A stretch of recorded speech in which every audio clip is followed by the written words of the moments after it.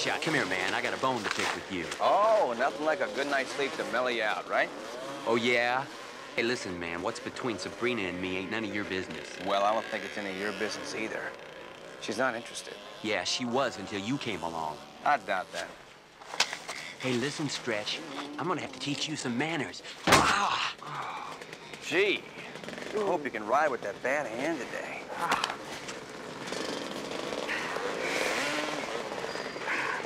Come, meet the eighth wonder of the world.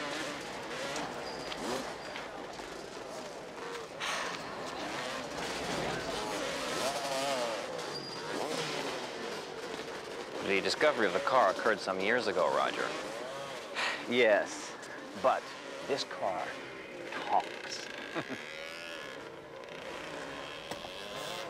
Go ahead. Say a few words to my cameraman. Guess it's not in a talkative mood. Come on, metalhead, say something.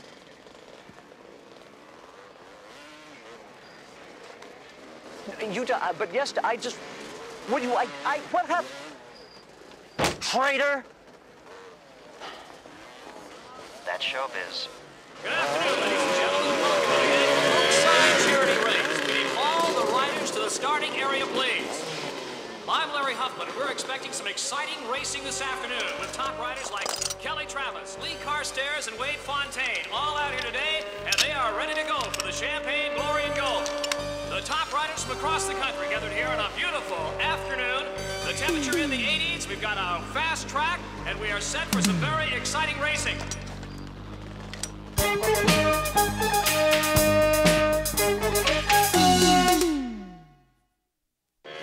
Hi, and welcome back to Talk About. We're at the Oakside Charity Race, which is about to begin any minute. Yes, and Roger will be giving you a blow-by-blow. Well, I raced myself over to the finish line to give the lucky first placer a great big victory kiss. No, Darlena, I'm scheduled to be at the finish line. Oh, no, Roger. Do you really think that these awesome athletes are going to want a victory kiss from you? What? You've gone too far this time, Webster. Oh, slow down. Hey, cut. Tough donuts, Boyd. Look, it's done. And now the whole country is expecting me to be at the finish line. You're going the wrong way, bimbo brain. I've got to change my attire. You don't expect me to be seen in this old thing. I was doing Shakespeare before this. Here coming out now is Kelly Travis. The rider's looking at him. He is a showboater, and the crowd likes him. In the middle of the front line, Kelly Travis, number 25. The equipment may have changed, but the raw excitement remains the same. I rather miss it. Hi.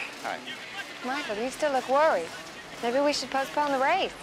No, all I've got is a feeling. That's not enough to cancel all the work that's gone into this. No, of course not. I think it's time to give the officials the green light. Why is Kelly doing that?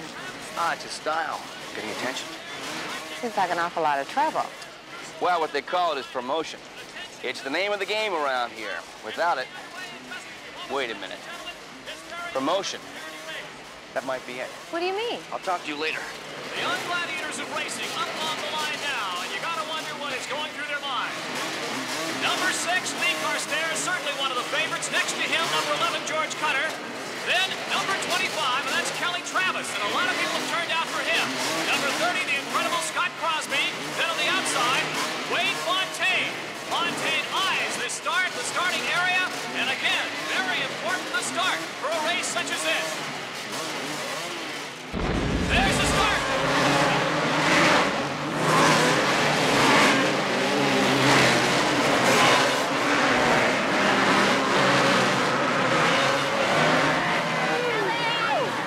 Out in front, down the long straightaway, it's Kelly Travis, number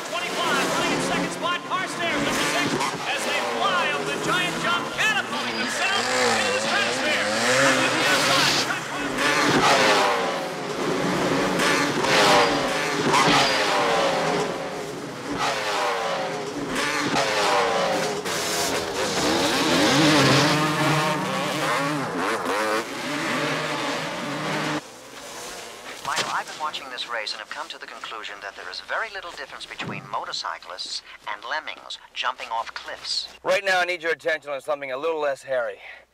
I want you to access Lee Carstairs' agency contracts. Every time I interface with agency computers, I come away wanting to count my circuits. Must I? Yeah, just do it. I think I found a motive here. In that case, I'll take a chance. But out in front, side by side, Kelly Travis, Lee Carstairs, and Wade Fontaine. Into the turn now. It is still Travis in front. Carstairs, Fontaine. Look out! Holy Toledo! Carstairs and Fontaine right. No, it is Fontaine now. Carstairs is on a second. Fontaine is up, apparently okay, but shook up.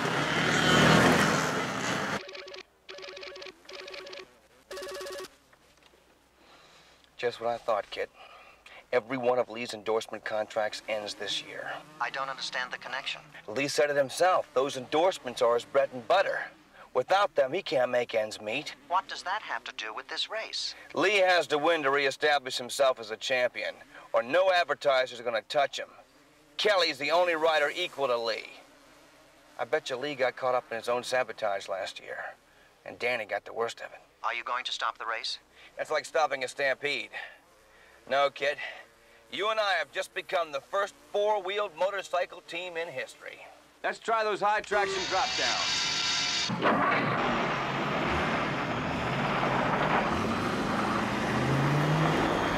And it seems there is no separating Travis and Carstairs as they continue to share the lead, as they have since the beginning of the race.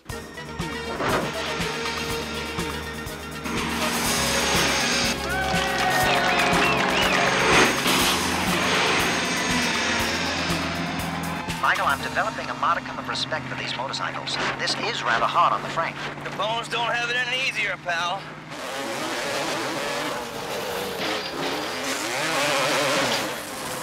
Looks like I got a little challenge for you, partner. I hate to do this to you. That's all right, Michael. It's for charity. Hold on, we're going through. Hey! That was great! Maybe we do have a future as a racing team. Heaven forbid, Michael. Bringing up the rear are McNamer, Hart, and a big black car.